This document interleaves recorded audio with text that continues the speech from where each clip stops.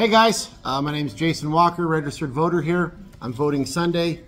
Proposition 134, proposed amendment to the Arizona Constitution by the legislature relating to initiatives and referenda. A yes vote shall have the effect of amending the Arizona Constitution to require an applicant wishing to place a statewide measure on the ballot to collect a certain percentage of signatures in each of the 30 legislative districts, rather than a percentage of the total number of statewide voters. Signatures from 10% of the voters in each district would be required for a statewide initiative to appear on the ballot. Signatures from 15% of the voters in each district would be required for an amendment to the Arizona Constitution to appear on the ballot. Signatures from 5% of the voters in each district would be required for a statewide referendum to appear on the ballot.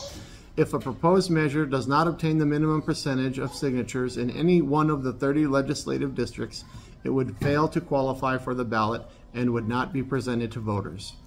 A no vote shall have the effect of keeping the current Constitution language requiring only signatures of 10% of the total number of statewide voters for an initiative to amend a statute, 15% of statewide voters for a constitutional amendment, and 5% of a statewide voters for a referendum.